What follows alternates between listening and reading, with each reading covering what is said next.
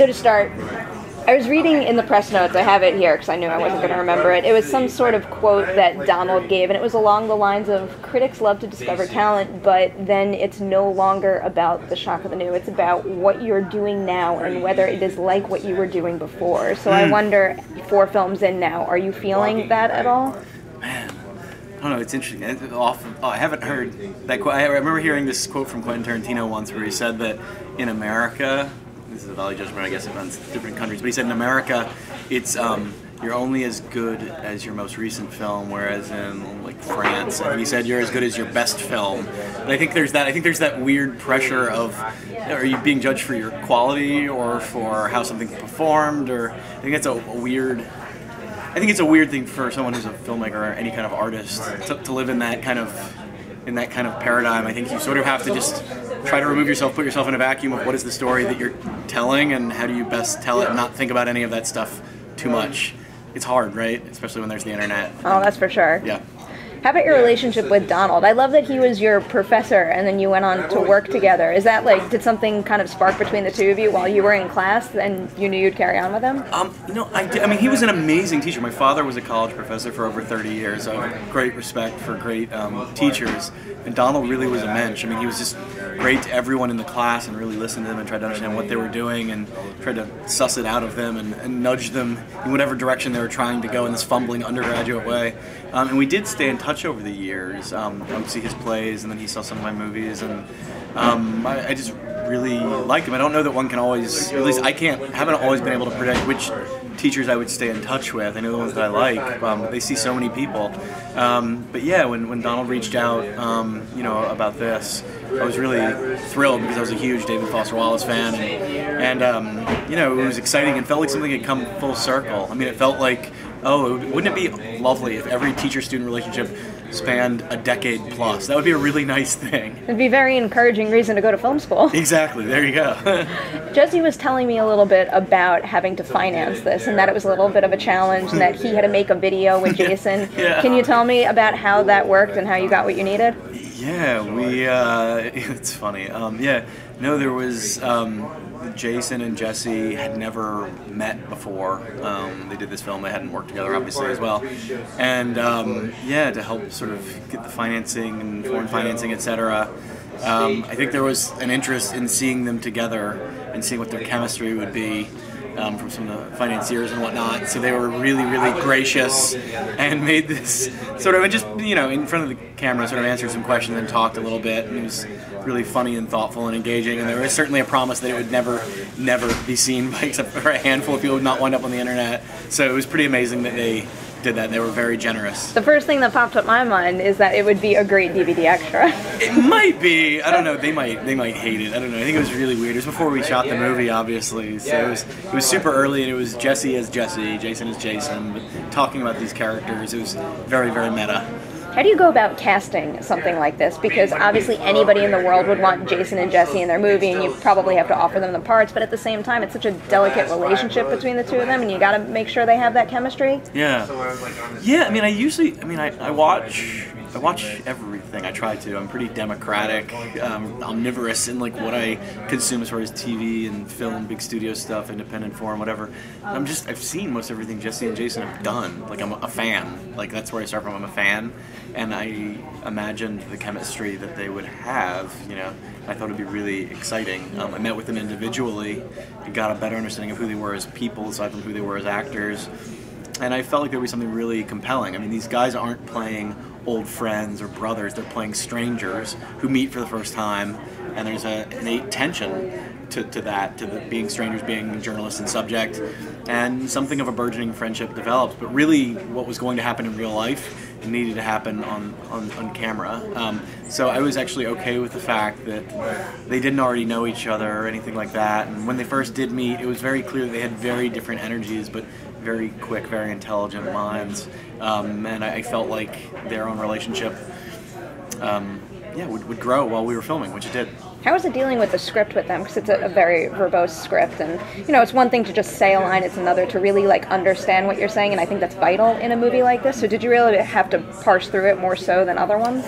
Jesse and Jason, I mean, it's worth noting that they're both very thoughtful, intelligent, and successful writers. Jesse has a play in New York right now, and New Yorker pieces. Jason right now is writing the second Legos movie, revived the Muppet franchise, wrote Forgetting Sarah Marshall. Like, they think like writers, and they happen to be great actors. So for them, there was no problem whatsoever. They're smarter than me about that. They're smarter than most people. Like, they understand what makes a scene work and doesn't, what their character needs, where there's plot holes, where there's things. Like, they asked all the right questions. So they were the best possible collaborators to have. Did they make any changes to the script, or did it pretty much stay the same from script to screen? It stayed the same. I mean, they were both incredibly respectful. Like, I mean, I love creating an environment where actors can improvise, where they can try whatever they want. Jason and Jesse were very respectful in this case because Donald written a beautiful script, and it was based on an actual conversation. You know, where things changed, a lot of times it was what we could omit. You know what I mean? It was the type of thing where it's an independent film, so there wasn't a ton of time or money. You know, so sometimes in talking to them about different scenes and things like that, sometimes it was never like, hey, can I give a monologue about this? It was more, you know, I bet if you're pressed for time, you could maybe, you know, end that scene there. It might save you some time and you might not lose anything, which is a really thoughtful, helpful thing, because they were right. I mean, they, you know, additionally thought like producers. It was really in the service of maximizing the time that we had on the scenes that really were important. Speaking of like the producing and financing angle, how do you go about making this kind of a universal film? Because I had never read any of David Foster Wallace's book, but I still took a lot from the movie, and I might have looked up Infinite Jest, but then I looked at the page count, and I'm like, I'll save that for later. But, you know, how do you respect his fans, but also bring in newcomers, or maybe even people that have no interest in reading what he wrote and just want to watch a good movie, too? Yeah, that was always the litmus test for me and everyone else who worked on the movie, was that if you need to know David Lipsky or David Foster Wallace's writing to appreciate the film, then we failed. It's totally, inside baseball. So, I mean, we wanted to get the details right. I mean, David Lipsky is a first-rate journalist. His book, you know, which came out 5 years ago, was an acclaimed book, and it was the basis for Donald Margulies' script. So, you know, it's a very subjective story. It's about David Lipsky. The story's about David Lipsky and how he's affected by his time with Wallace.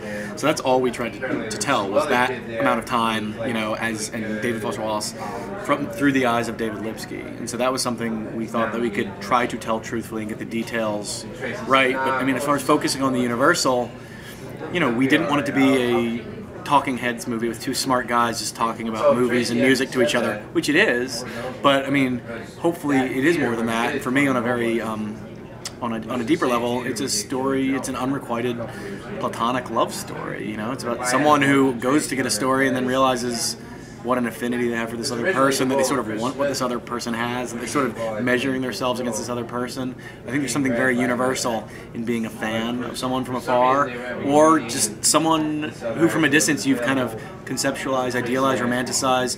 You know, whether that's an artist or whether that's an estranged relative or an ex-boyfriend or girlfriend. I think we've all had that thing where we get 5 minutes with them, an hour with them, a day with them, and their own messy humanity complicates that time. That's what I just asked Jesse about, if he had anybody that was like that kind of person in his life where you romanticize them and then you meet them in person and you actually see, you know, just like what happens in their daily life and those kinds of complications. Do you have anyone like that? What did he say?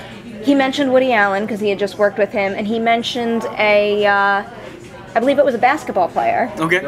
And he was surprised how into his films that he was. Cool. But like even like I think especially actors, because you know you watch them play these characters and it's so perfectly cut on screen too. It's like it is almost hard to look at them and assess them as real people when you're only seeing them in the movies. Absolutely, I totally agree. Is there anyone in your life that you've met that you've idealized and then has surprised you in any respect? Yeah, I mean, I sometimes I write for a film magazine called Filmmaker Magazine, and I've gotten to interview directors who I really admire, whether it's like Charles Burnett or Kelly Reichardt or Paul Thomas Anderson or Werner Herzog. You know, those are several filmmakers who I just deeply admire their films and know their films inside and out, and in all of those cases, they were really wonderful people. You know, where I wish that instead of 45 minutes, I had a day with them, and where I was like, oh man, I can be friends with them or something. You know, there's something which is very much what this film deals with. It's very easy to get blurry when you love someone's work so much you think you know them, and then you spend time with them, and if they're a good person in addition to that, it's easy to sort of fall for them. How is it balancing their relationship in terms of it being a friendship and then all the mistrust that comes up? Because I imagine you didn't get to shoot in order, and it's not even like a straightforward arc even, where they start out great friends and then it's the mistrust and then they're friends again in the end. So do you have to kind of break down your script really meticulously and figure out what beats need to hit when? Yeah, I mean, I do, and with the actors I do, and it was very important that it's not just a meet cute and then there's a central betrayal, and then it's not that, because it's, at the end of the day, it's a journalist with a subject. They're both writers. David Foster Wallace was also a nonfiction writer. He did celebrity profiles as well. Like, they both knew the game that they were playing and the stakes of it. And so, to some degree, it's hard for us to know how much someone is being honest versus performing at any given time. I mean, like right now, here with you, I'm trying to be... The movie made me so self-conscious, because I'm like, now I gotta interview these guys, and that's what I'm thinking about. Yeah, I mean, I'm trying to be honest, I'm trying to be candid, I'm trying to not say something I've said before, but I'm also aware that this will be seen, heard, whatever, and and I don't want to look like an idiot, and, and probably if we had like 10 hours or 3 days, there's more of a chance that I would look like an idiot. I would say something stupid, because there'd be more footage, but yeah, hopefully that tension is what makes it good drama. Can you tell me a little bit about David Foster Wallace's house in the movie? Because there's just so much detail in there, and I imagine there's detail that didn't get into the final cut of the film. So is there any piece of the production there that you hope people will either get to see in an extra, or maybe keep an eye out for when they're watching the film? Yeah, well, we had, I was really lucky that I got to spend time in Bloomington Normal, and where he was living at this time and teaching at Illinois State. I got to spend time with some of his friends and colleagues who were in the English department with him, who just knew him really well during this entire period. Sort of showed me where he worked, where he ate. They took me to the house where he lived. The people that live there are very private, but they at least let me kind of stomp around the outside. I saw photos of what it looked like from just when they moved in. I had seen photos from when Wallace lived there as well.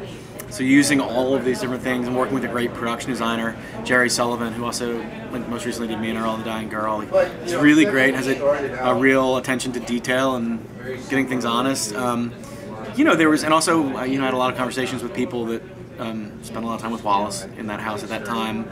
There was a deep love for his dogs, for Jeeves and Drone. He was famously loved rescue dogs that he refused to discipline or couldn't discipline. I'm a big dog person, so I feel like when I immediately said saw character and dogs, I'm like, I like you. Yeah, I mean, stuff like that, and what that is to have dogs that run over your house and eat all your good stuff. What it is to have those books. There's different things, whether it's certain postcards, certain quotes, things from Whataburger or Chicago Cubs or Illinois State stuff, things that were just specific to his world, the water jugs, the empty jars, bottles, things like that were just that were part of his home. I mean, I think he lived in many ways like I did before I met my wife, like a bachelor who's not too concerned with keeping things neat. So. Yeah. You told me about your camera choice on this. You shot digital once, right? I did on Smash. Yeah, and this was on 3x 35, and sort of went to it's shown anamorphic. There's a bit of grain to it, and worked with a really great Swedish cinematographer named Jakob Iri, who shoots with a filmmaker named Joachim Trier. They did a movie called Reprise and Oslo August 31st. They won at Cannes this year with Jesse called Louder Than Bombs. And Jakob's shot in the snow a lot, and there was I knew that I wanted a sort of handheld, not too shaky, a very human, breathing quality of the camera that feels like it's a character in the film, and it was very important to us that, I mean, for me, I don't like traditional biopics, so there's nothing objective about this movie. It's very, very subjective. It's from David Lipsky's point of view, so you really see that when these guys finally meet, when Lipsky pulls up to Wallace's house, 10 minutes in the movie, you're seeing Wallace from Lipsky's point of view. You're seeing Lipsky sort of objectify Wallace. Slowly it becomes more of a visual two-hander, but I think you're always aware, for the most part, that you're seeing it through the eyes of Lipsky. You definitely do see the whole story through his eyes, but at the same time, you also still need to feel how David Foster Wallace is feeling by being interrogated by him. Absolutely. But of course, you can't really do that. So is there anything that you did to kind of bring that out and still make it feel as accurate as I guess it could be. For me, when it comes to camera design of the movie, I mean, I'm always asking, like, whose scene is it? You know, like whose scene it is a really big one. Whose scene is it, and what is this scene about? At a deep primal level. I mean, usually it's about power and a struggle for power. But once I ask myself whose scene is it, and what's the emotional truth of this scene, in addition to the pure like journalistic truth of it, but what's the emotional truth of it? Hopefully that defines where the camera goes and when it's wide, when it's close, when it's dirty, when it's clean, etc.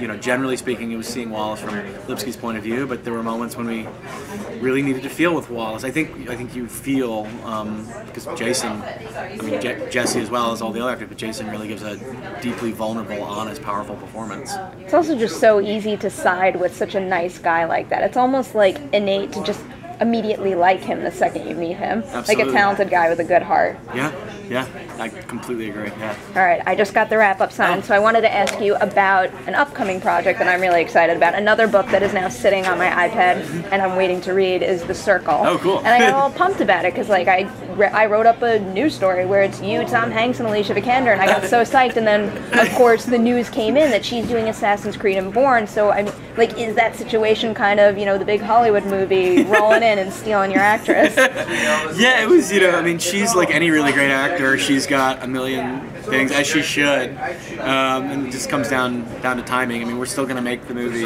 in the time frame that we talk about, but with a different actor, and I love Alicia, she's great, but I'm super excited. We'll be shooting in September and October. So. That's very exciting. Yeah. So, did you go after Emma Watson? Emma Watson, yeah. I think that's a perfectly fine replacement. I'm a massive fan of Emma. She's one of my favorite actors, and I mean, when we were first talking casting, I didn't think that it would work out timing-wise because she's been doing Beauty and the Beast, but it sort of when we shifted and when we realized their schedule, we realized that it would be a possibility. I mean, I would get scared anytime I was like working on a tight schedule where someone's doing a huge movie like that.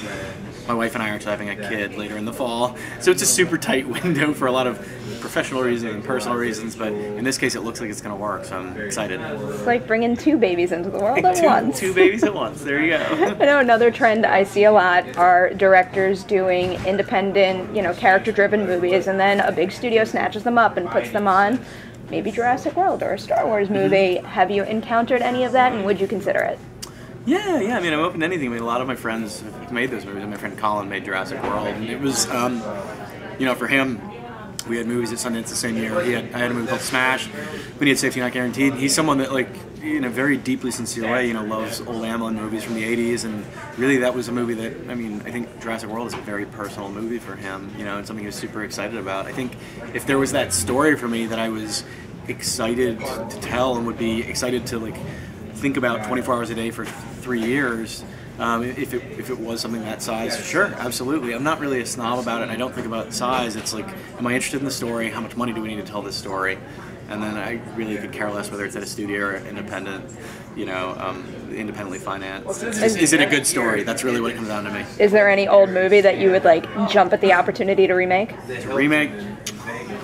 For me, like, the remake thing is a tough thing. I generally, the rule that, well, I don't know, this is a dumb rule that I'm kind of pulling out of my ass right now, but I think really great movies don't need to be remade. I think there's a place for movies that had a great idea where for whatever reason the execution was slightly flawed or there was maybe a miscast or something.